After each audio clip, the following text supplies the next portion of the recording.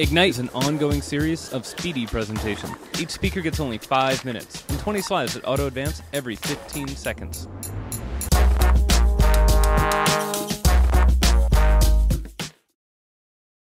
Hello, my name is Jacob Appelbaum. I'm a developer with the Tor project, and I'm here speaking to you about a project that I'm involved in, which you may have heard of. Have any of you heard of this? Fantastic, okay. I'm here tonight because Julian Assange is not free to travel to the United States. I'm here because the country in which we live is perhaps not the country in which we would like to live. So WikiLeaks is an organization that is working for transparency, and specifically the goal that we have with this transparency is justice.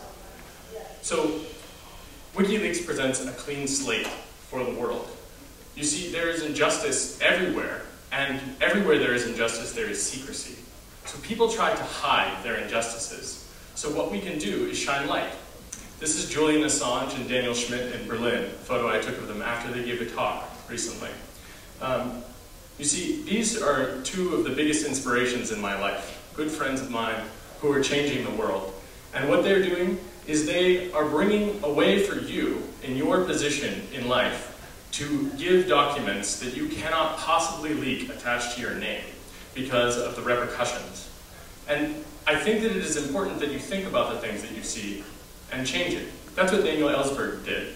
This is him in 2006 at a restaurant down the road when he released a book, Secrets. He's the man that ended the Vietnam War by leaking the Pentagon Papers to the newspaper. So I'm going to talk about two things. One is a wonderful, wonderful video that is absolutely tragic, but it's good that it got out. It's called Collateral Murder. Anybody here heard of that? Probably all of you, okay. So probably the most important thing to take away from this is that the US government decided to authorize the killing of possibly up to 18 people, including shooting a little girl and exploding shrapnel into a little boy in a van. And they did this without any weapons directly seen. You can see some of this. I didn't put the video up because it's not really appropriate to show you just a clip of the video. But in any case, the thing that is probably the worst about this is the only reason you know about this video is because two Reuters journalists died. If those journalists had not died, no one would know about it, and certainly no one would really care. And I think that that's pretty tragic. When people came in this van to help, a 30mm cannon from an Apache helicopter shot them down. Right? And it's not just a war zone, this is a neighborhood where people live. So that to me is a huge tragedy. But the good news is that WikiLeaks brought this out. And this was brought out because this is injustice and we have to show it. But there is some danger to this, which is that the people that are responsible for running WikiLeaks and the people that are involved in leaking documents, they are not necessarily safe. And so it takes a great deal of support from people like you guys to make this a reality. Most certainly, if you have documents, you should leak them, especially if you think that it is relevant.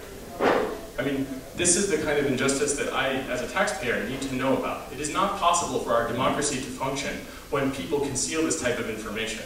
Only when we are informed can we actually make rational decisions about it. So, an interesting thing happened. Julian and Daniel decided to announce to the world a plan. And that plan is to create the Switzerland of bits.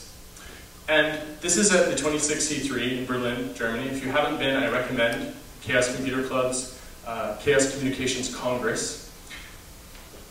They announced this, the Icelandic Modern Media Initiative. Basically, we want to create a place that embodies the opposite of what Switzerland does for money, let's say. All the shady people put their money there.